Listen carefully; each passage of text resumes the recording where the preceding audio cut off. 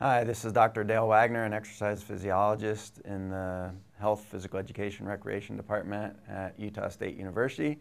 We're here today in the lab to do a body composition measurement using air displacement plethysmography. It's better known or more commonly known as the Bod Pod. It's a pretty simple device. You'll see that it doesn't take a lot of technician skill nor a lot of client participation. Makes it easy to use. That's a huge advantage. It is a laboratory method, so we cannot just cart this device around with us. And it's as a laboratory method, it's reasonably accurate, fairly accurate. Has similar accuracy to underwater weighing, but a much easier procedure than underwater weighing. So as with any of our body composition methods, we get some preliminary information first. We've already collected that on our subject. That would be basic descriptive data like age and height. So we take that information, already enter it into the machine, and now we're ready for the test. So as you can see, Jen, our client, she's wearing minimal clothing with a swim cap. That's critically important to this measurement.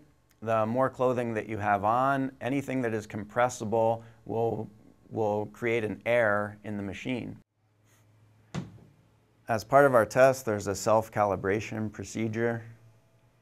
So what's really happening here is it's measuring the volume of the chamber while it's empty. And then if we put any object inside the chamber, like our calibration cylinder or a subject, that's going to take up a certain amount of volume. And that's really what this device is measuring. It's measuring volume. If we know the person's mass, which we're going to measure on the scale, and we know their volume, then it's easy to figure out body density. Body density is just body mass divided by body volume. So we place our calibration chamber, or our calibration cylinder inside the chamber.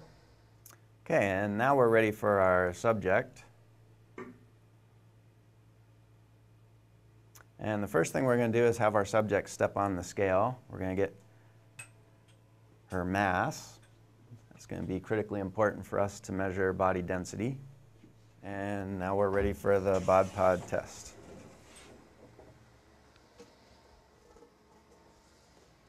And you can have a seat in there. And it's a simple measurement. We're just going to have our subject sit calmly in the chamber, breathe normally. I'm going to close the door. The door is really only closed for about 20 seconds. And then we open it up and get a second measurement, and that'll be it. Are you ready? Okay.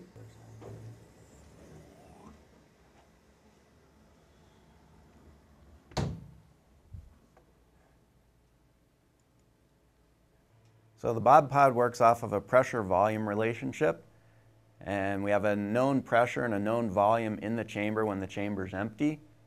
And then, of course, once we put a subject or a person in the chamber, that's going to change the pressure and the volume within the chamber, and that's really how we're calculating the person's body volume. Doesn't take very long. Her first trial is already finished. So we're going to open up the door and do a second one, and this will be it.